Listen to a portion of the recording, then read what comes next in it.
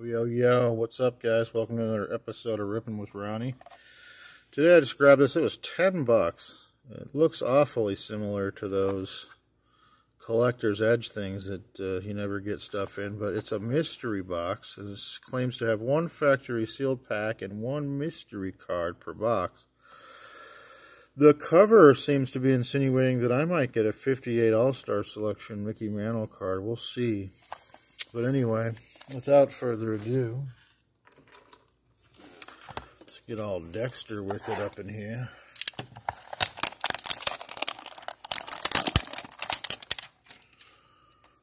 The mystery box. How perfect for Halloween. The mystery continues. Well, looks like we got a card and a top loader. What do we get? Oh my God, they gave us a 1952 Topps Mickey Mantle in seemingly mint condition. I wish. It's Topps 70, but let's see here. Is it numbered or anything? No. Just a 52 Topps remake. But that's pretty cool. I'm not going to complain about that. Definitely going to sell it. Let's see what our mystery pack was. Our mystery pack is, of course, some Topps 2022 Series 1.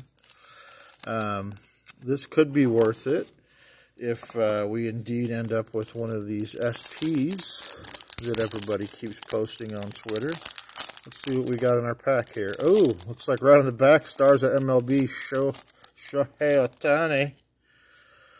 We'll get back to him.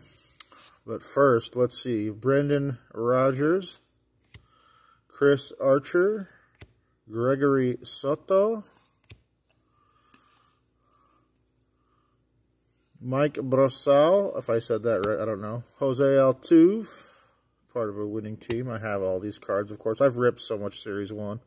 Miguel Cabrera, Aaron Ashby, Ian Kennedy, Willie Castro, Shane Bieber, Kyle Seager, Yerman Mercedes, and then we got Johnny Cueto,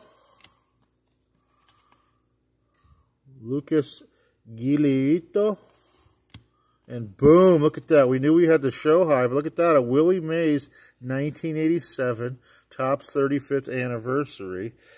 Not bad. I'd say for 10 bucks altogether, the 1952 Mickey Mantle.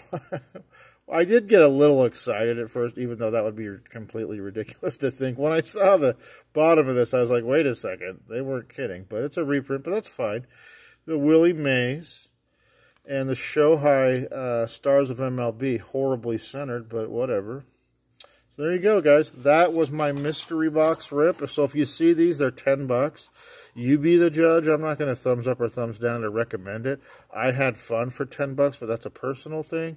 10 bucks right now matters to me, but it's not going to kill me. It might matter more to you right now, and that's, you know, we all go up and down, you know. Crazy times, stock market, whatever. But I had fun. I mean, for 10 bucks, not going to complain. So anyway, that's Ripping with Ronnie. Peace out, you guys. See you on the next rip. Thank you for watching.